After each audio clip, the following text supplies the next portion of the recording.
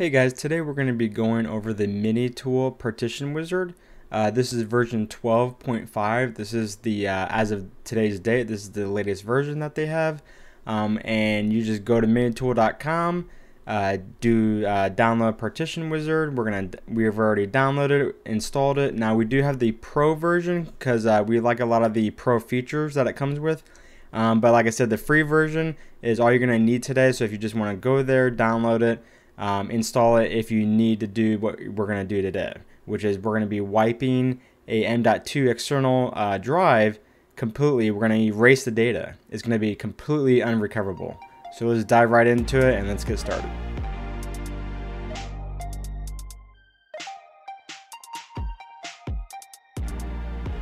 Alright, once you've gone to MiniTool's website, downloaded the free executable, go ahead and install it. Once you install it, you should get something similar to this. This is what the shortcut should look like when you install it.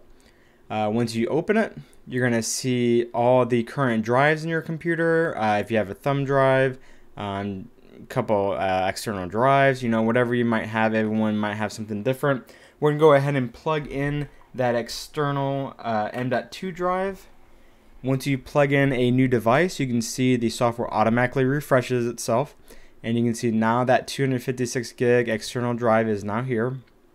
And you can see I have, there's no partitions on it. If I wanted to create a data partition or whatever, I would have to convert it and then create that partition. But in this case, we'll go ahead and do that as a demo.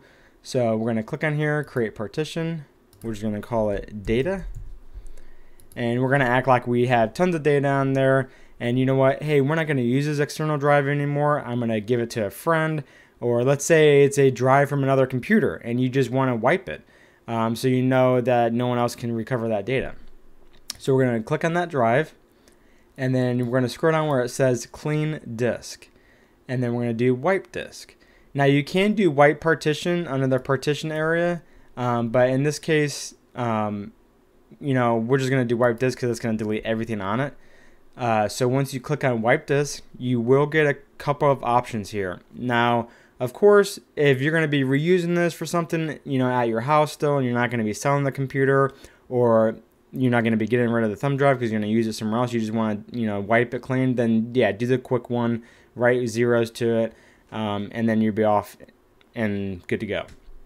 But if you are giving this device to another person, let's say it's a laptop and you want to completely wipe the data off, and you have it to an enclosure and you have it connected to your computer to wipe it, then you want to do the DoD government grade wiping method, because what that's going to do is basically this method here, which is going to write zeros and ones to it, but it's going to do it 3 times over, and that's what the 3 passes mean, which means once that is done, that data is going to be completely unrecoverable.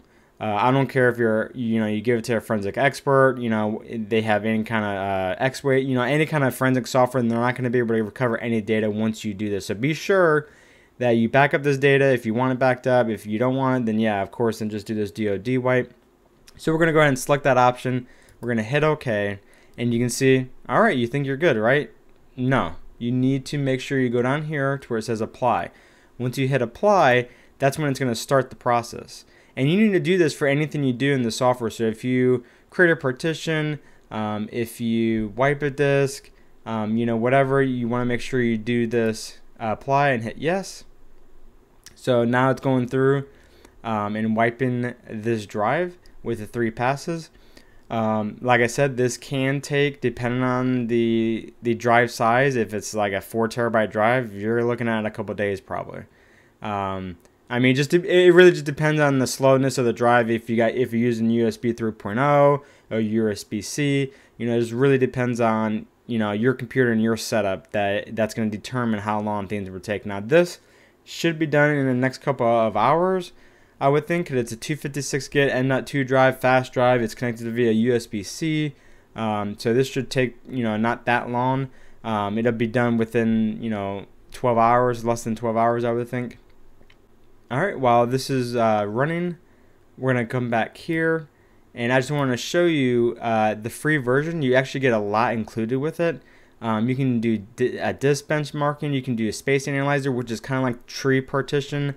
You can move partitions. I mean, there's a lot of cool features in here. I have another video that kind of goes on more of creating partitions, how to create multiple partitions on one drive. So check out that video, you guys. I hope this was helpful. Please leave anything in the comments below if you have any questions. I'll be happy to help. I'll see you guys in the next video. Thanks.